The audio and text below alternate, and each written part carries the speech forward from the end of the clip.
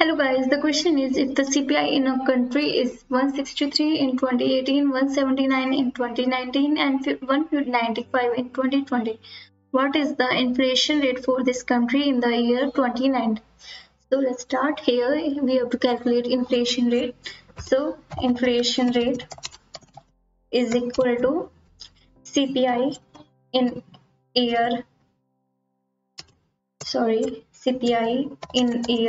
2019 minus CPI in year 2018 divided by CPI in year 2018.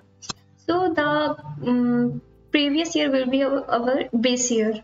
So CPI in year 2019 minus CPI in year 2018 divided by CPI in year 2018. So CPI in 2019 $179 minus 163 divided by 163.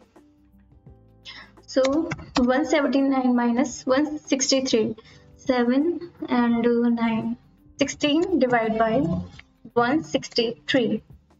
So inflation rate is equal to 16 by 163,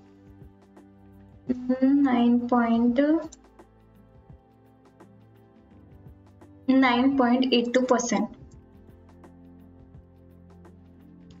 So the inflation rate for this country in year 2019 is 9.82%. I hope you understand the calculation. In case any doubt, you can ask me through comment box. Thank you for watching my video.